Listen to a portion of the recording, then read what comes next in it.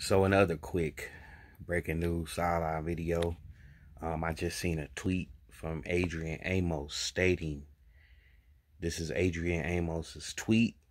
You can go on his Twitter and see it. This is from Adrian Amos. He tweeted, "It's so crazy how one person can tweet something that they heard from somebody who said that they heard somebody say something, and it can blow this quick." And Marquez Valdez-Scanlon tweeted, "Literally, it's crazy the power of the internet can do." Which means that this shit is false, man. You got people inside the locker room saying, how can we believe something that somebody else heard from somebody else that heard it? So, come on, man. Put two and two together. Even the Packers don't believe this news.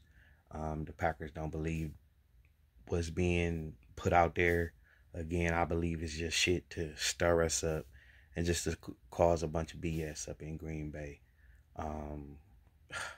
It's disgusting. Again, you can go on there and see Amos's tweet. It's going crazy right now on Twitter. They don't believe it. They're saying the same thing I'm saying.